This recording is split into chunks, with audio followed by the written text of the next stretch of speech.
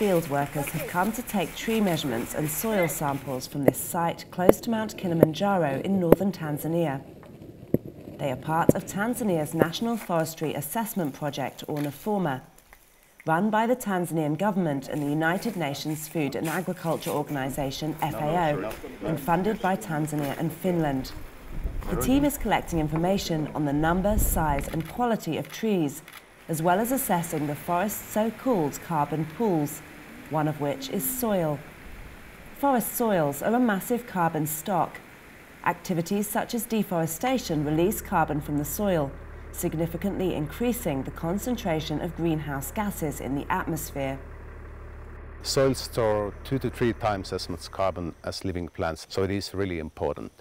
And the problem is that we don't know yet how this carbon stored in the soils can be released to the atmosphere if the land use, for example, changes from forestry to agriculture. And this is one of the questions that the NAFORMA soil survey tries to address. NAFORMA field teams are collecting data from 3,400 sites around the country, including collecting soil samples from more than a quarter of these. Each sample is then brought to this laboratory, where it's analysed to establish its carbon content.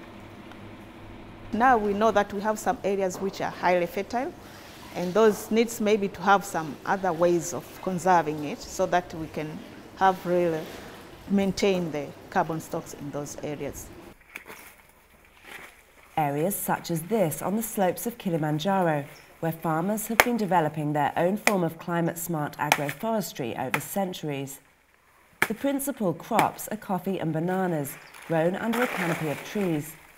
While farming is intensive, the farmers conserve water and recycle all organic matter to ensure their methods are sustainable.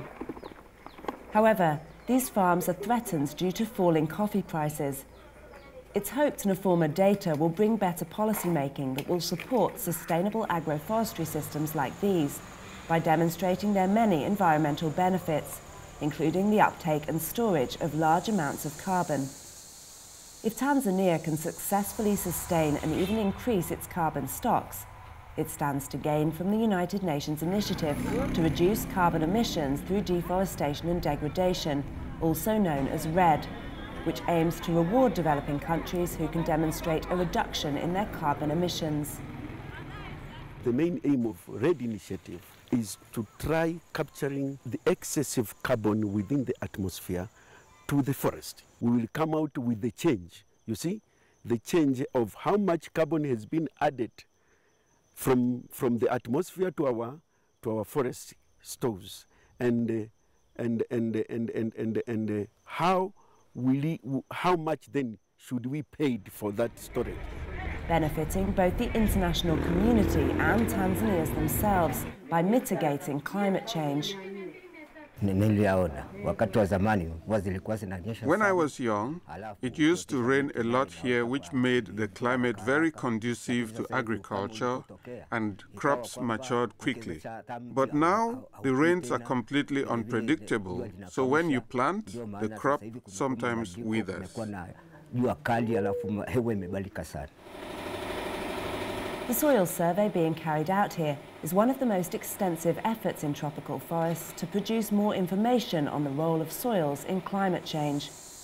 If that can be understood, it will provide not only Tanzania, but also other tropical nations with the information they need to sustainably manage their forest resources, allowing them to provide for their growing populations and reduce their carbon emissions. For Hungry Planet, I'm Charlotte Windle.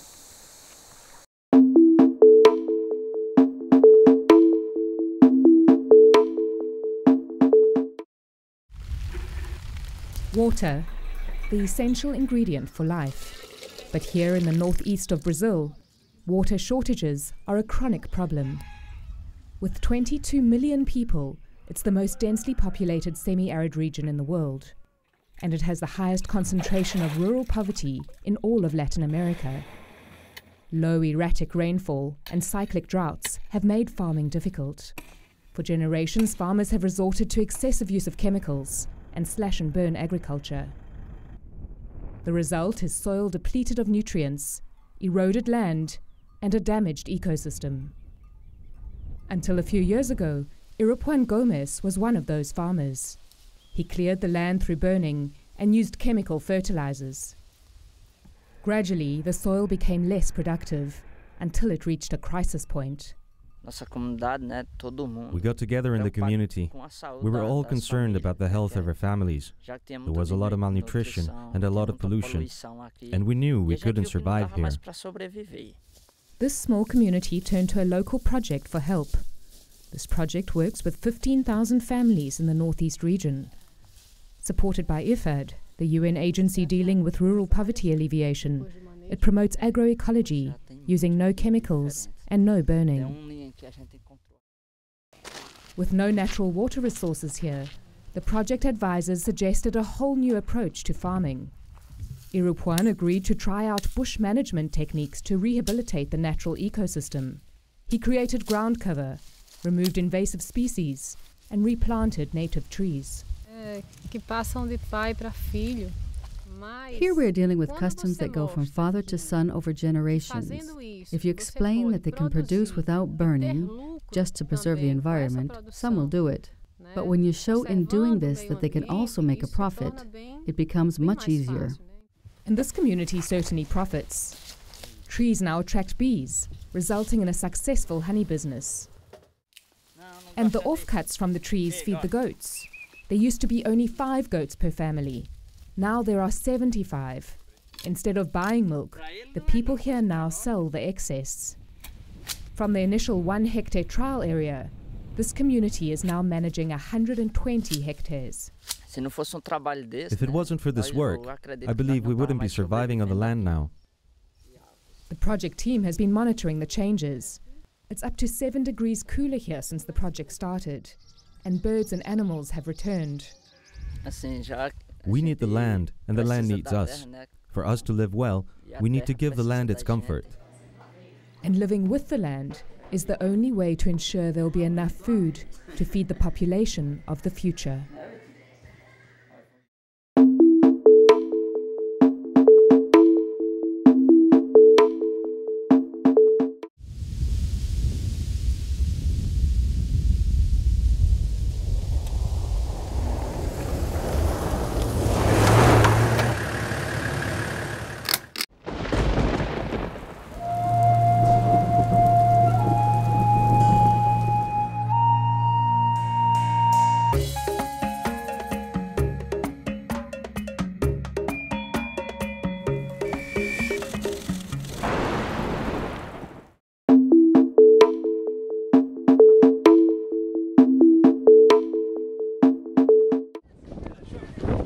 A remote patch of desert in eastern Mauritania is an oasis of hope for thousands of people fleeing conflict and hunger in Mali.